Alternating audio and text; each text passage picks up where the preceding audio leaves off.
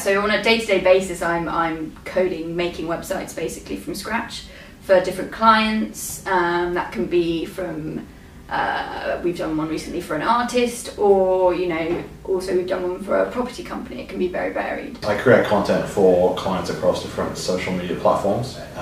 That's everything from photography to graphic design to video content editing, to sourcing, also write copy, so it's a very varied role. I dip into all the social media platforms and make sure everyone's okay, chat to the community, feedback, and kind of figure out what it is that the kind of people want from the client. School was good. I really enjoyed the social side of things. I had a really great group of friends, and mainly when I look back at school now, that's the kind of thing that sticks out to me. I think that I was fortunate enough to be able to do something I was really passionate about, but at the same time I kind of wish I'd just taken a bit of that passion and applied to other lessons, so that I could have maybe had a broader scope of skills. I think the big thing that helped me was actually having a passion for social media.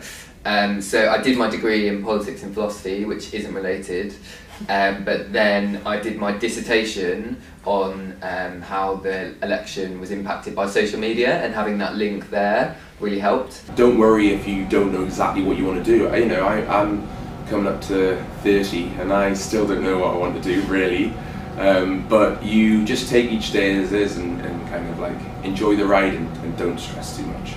Now I'm here and I see my other friends and housemates and stuff in totally different jobs. I am so happy I went with what I'm passionate about.